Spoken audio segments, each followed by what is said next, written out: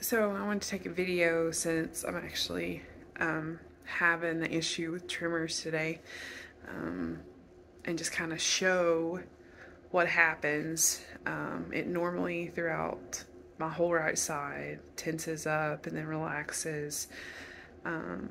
It's not very prominent today, but if you're really watching for it, you can see, especially in my jaw and neck area and just facial features. Yeah, that happens.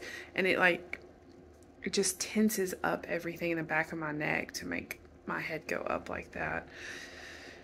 It's fairly random. I mean, I've had issues with allergies today, and it's just really made me exhausted, so that might be part of it. I don't know. But yeah, this just happens every so often. Right now, it's maybe once a month. It used to be multiple times a week. The seizing up on one side, and then tremors like you're seeing afterwards would last sometimes weeks.